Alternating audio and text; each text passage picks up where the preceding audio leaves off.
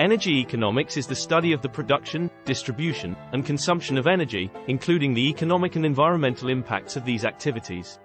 It is a subfield of economics that focuses specifically on the production and use of energy, including traditional energy sources such as oil, coal, and natural gas, as well as renewable energy sources such as solar, wind, and hydroelectric power. One of the main factors that drives energy economics is the cost of production and distribution. The cost of producing energy from different sources can vary significantly, and these costs can have a major impact on the price of energy for consumers.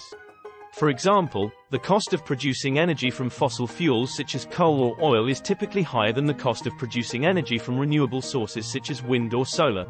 As a result, governments and businesses may choose to invest in renewable energy sources in order to reduce costs and minimize their environmental impact. In addition to production and distribution costs, energy economics also considers the demand for energy and the availability of different energy sources.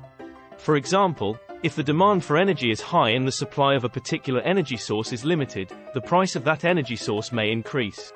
This can lead to changes in the way that energy is produced and consumed, as well as in the types of energy sources that are used. Overall, the field of energy economics plays a crucial role in understanding and shaping the production, distribution, and consumption of energy around the world.